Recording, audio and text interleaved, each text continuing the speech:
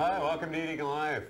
Good food, good fun, and good friends. I'm Erwin, and this is Carol. Hi. Our cook extraordinaire, and she's going to be sharing some wonderful recipes based on Dr. John Matson's Eating Alive plan.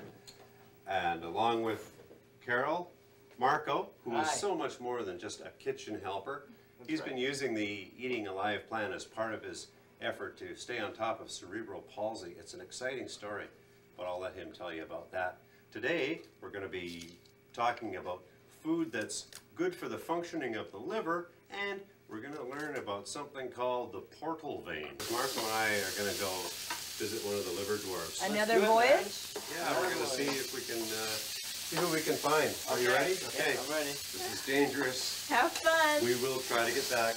Okay. Okay, ready to transform? Yeah.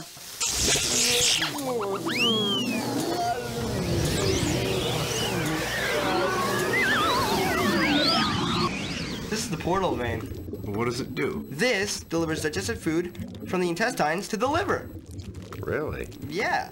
That is the inlet valve, where the portal vein enters the liver. Sorry, we're closed. Hey, I know you. You're Bloaty, right?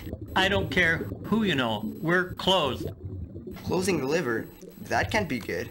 No, it's not, but we're already getting abdominal bloating. Come back later. Later? When?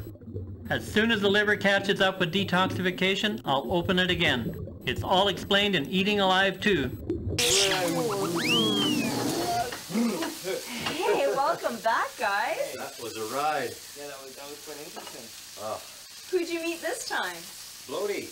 Oh, Bloaty, well, you know what he does? He basically he stands on guard yes. at the portal vein, and when there's too many toxins coming into the liver, he roughs shuts them the up. door. He roughs him up. He's the bouncer. He's the guy at the door.